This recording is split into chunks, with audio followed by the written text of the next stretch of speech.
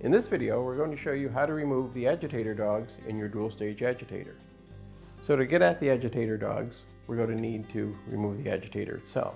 So open our lid, remove our fabric dispenser. We'll remove the cap that's down inside that's covering the agitator nut just by reaching in and pulling up with your fingers. So we'll just set the cap to one side. Then with our ratchet wrench and a 17/16 socket,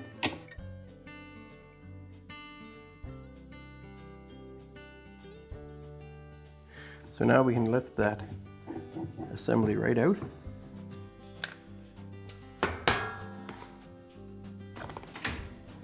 I'm just going to put a cloth down on the top so we don't scratch the washer, and then we're just going to separate the upper section from the lower just by pulling upward.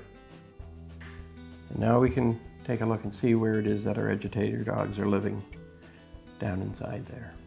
So to replace them, we're just going to turn it upside down and bring the assembly out into our hand. Now there is a little retainer that helps lock them in place. Just going to pop that off, and then each dog just lifts out. I'm just going to use a pair of needle nose pliers so it's a little easier for you to see.